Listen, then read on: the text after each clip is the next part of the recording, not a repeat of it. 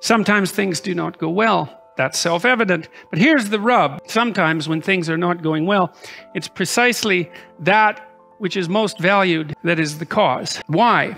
It's because the world is revealed through the template of your values. If the world you are seeing is not the world you want, therefore, it's time to examine your values. It's time to rid yourself of your current presuppositions. There's a famous experiment, the invisible gorilla experiment, and in the invisible gorilla experiment, there's two teams of players, each with 3 members, one dressed in black and the other dressed in white, and each team is passing a basketball back and forth to the team members and milling about. They've basically filled the video screen, and the white team is passing a basketball to the white team members, and the black team is passing a basketball to the black team members, and your job, as far as the experimenter is concerned, is for you to count the number of times that the black team passes the basketball back and forth. So that's what you do. So now you have an ambition and an aim and a value. And the ambition and the aim and the value, they're all the same thing. And that is to perform well at the task. Now, the thing that's so cool about this, and this is really so cool, it's just unbelievable that this is the case. It's like a complete validation of a certain element of the Buddhist worldview. So they pass the ball for a couple of minutes, and then the experimenter says to you, how many? And you say 15, and because you're happy with yourself because you've been paying attention. And the experimenter says, yeah, that's right, or maybe not, maybe you missed one. And then the experimenter says, did you see the gorilla? And half of you say, what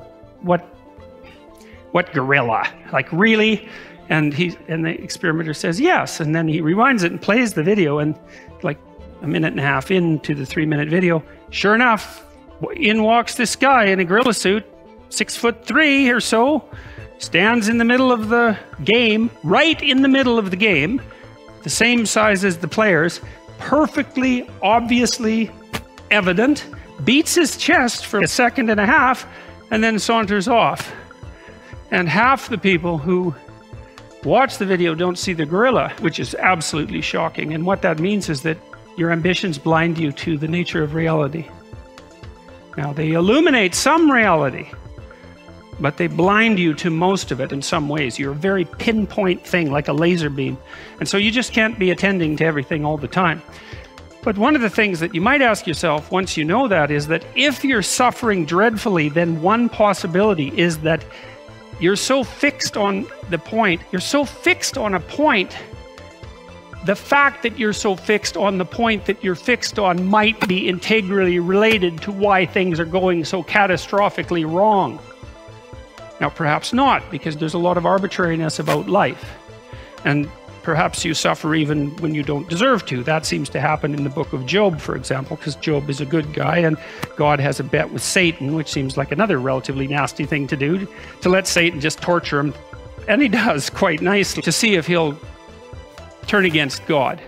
And it seems like a rather playground sort of thing for God to engage in. But the point is that even in a document like the Old Testament, there's ample suggestion that sometimes people just get wiped out and hurt, even if they're living good moral lives, aiming properly and all that. There's an arbitrariness in life that's not eradicable. But it's possible that it's what you're clinging to that's hurting you.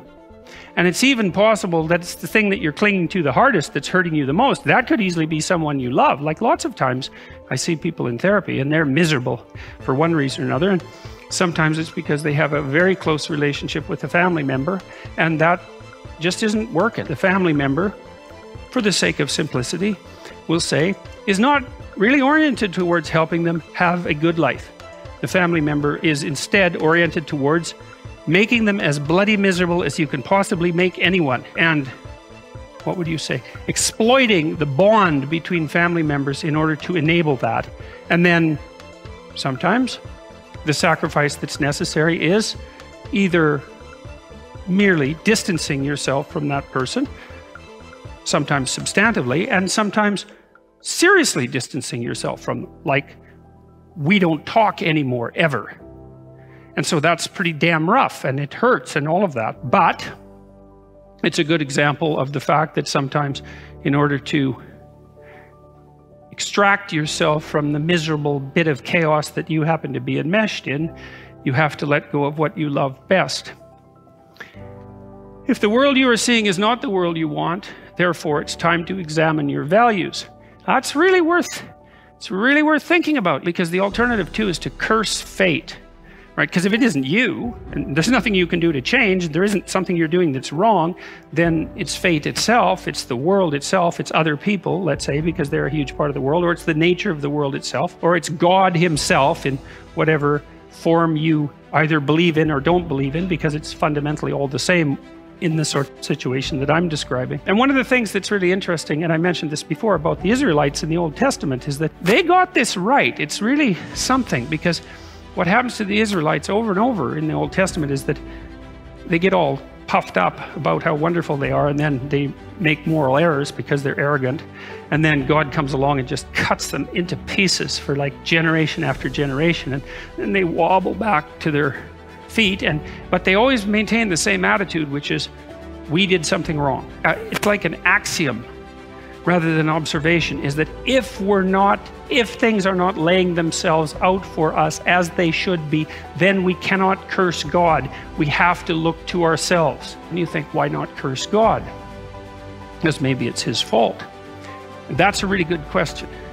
And one of the things that I've tried to figure out over the last 30 years, why not just curse God? Because there is this arbitrary element to existence, and we are vulnerable, and there is plenty of suffering, and things are unfair. There's problems, right? There's injustice and unfairness and all of these things, and endless suffering. So why not just lay it at the feet of God? And whether God exists or not, in some sense, by the way, with regards to the metaphysics of this particular discussion, is not relevant. The point remains the same either way.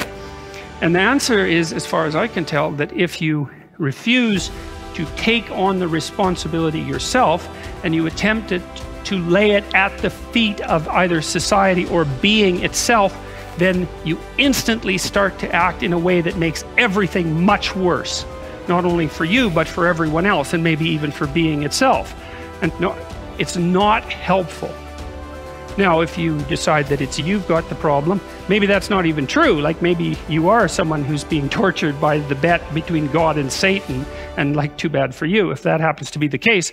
But it still seems to be the appropriate thing for a human being who's standing on his or her own 2 feet in a proper manner to take the responsibility on for themselves, regardless of the counter arguments that might be made against it. That's really something.